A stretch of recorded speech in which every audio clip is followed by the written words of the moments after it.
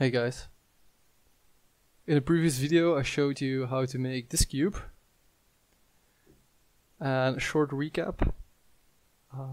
So we made this cube and then we added some defects. Here are some scratches. And the idea is to render this and also render the ground truth mask. So eventually we'll use this to train neural networks that can automatically detect scratches. Now in this video I want to show you something more advanced. So instead of this cube, I'm going to show you how to make this helmet. And it will basically be the same workflow.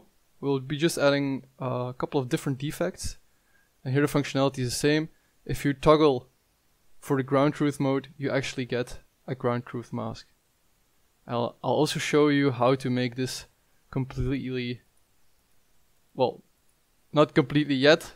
We also have to drive variation on the scratches on the visor. But this will be a helmet from different perspectives with different dents, different scratches, and eventually also different scratches on the visor.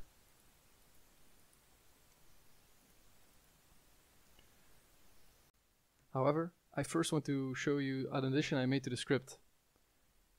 So right now the script can handle multiple objects with multiple materials. So here you have a cube with 2 materials and a cone with 1 material.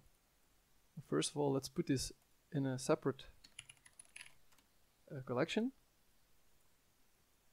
and then rename one of them target. Then we can run our script.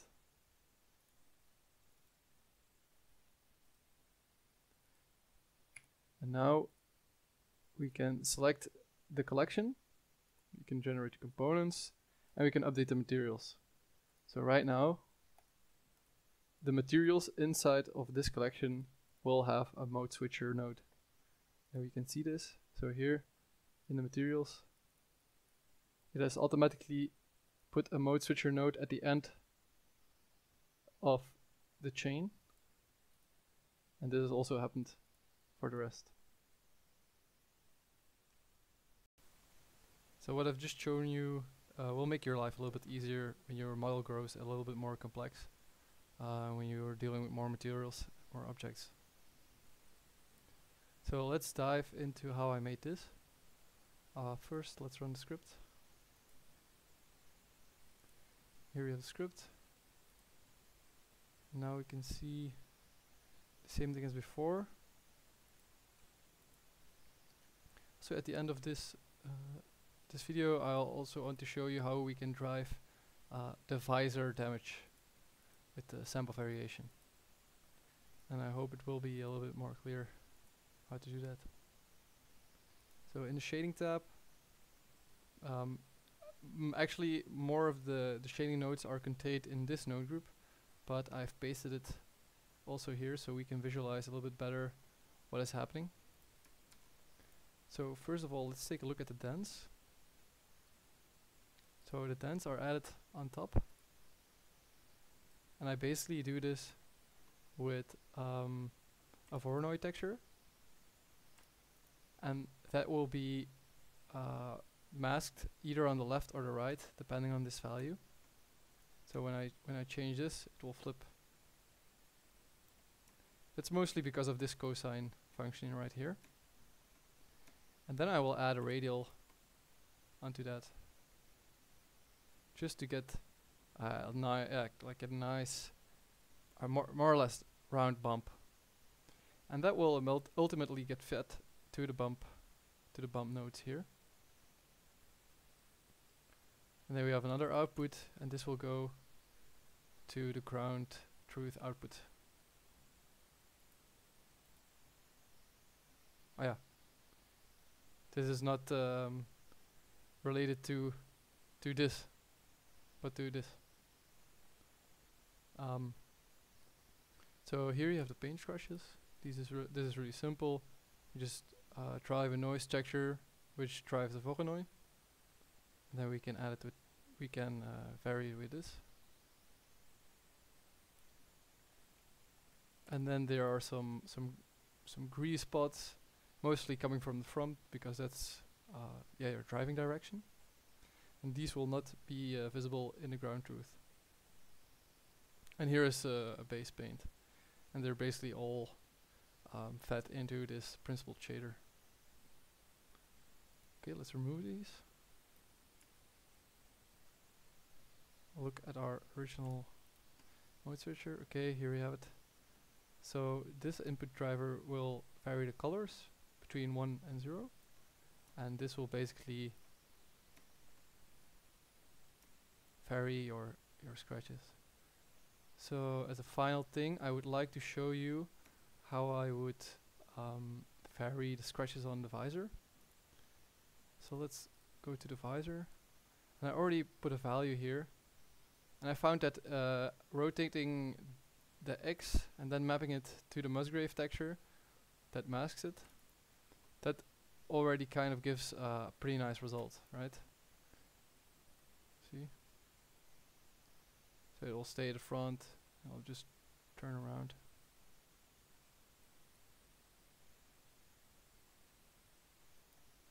Okay.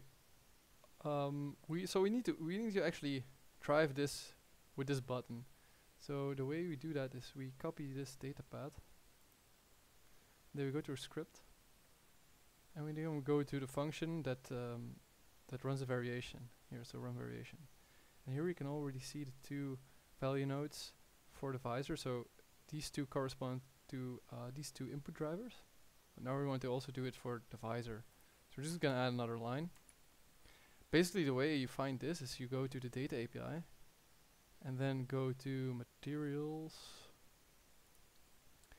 visor, then you go to the node tree, then you go to the nodes, and basically here you have your value. You just need to see if this corresponds, right?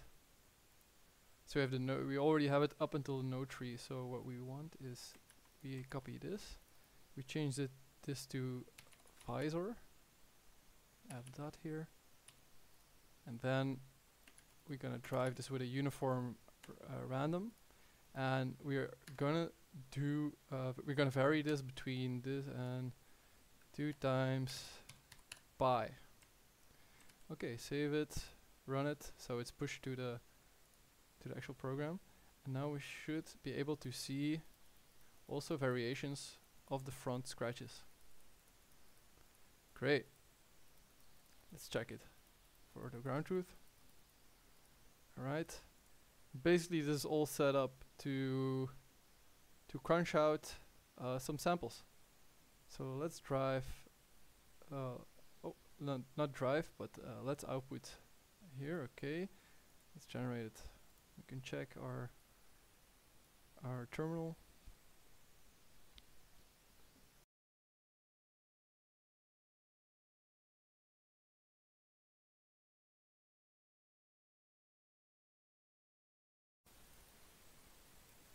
So here you can see the rendered image on the left and the ground truth masks on the right. And we can verify if they correspond, which they seem to be doing just fine. Okay. First of all, I will be uploading this model and the uvHolographics script on my GitHub page, so you can try it out. And then in the next video, we will use this dataset. I will generate some more pictures. We will use it to actually train a neural network, probably UNet. And then we will see if the function has generalized to the actual world. So I'm hoping to find some pictures of damaged helmets, or I'll see what I'll see what's out there. And yeah, we'll validate the model. Thanks.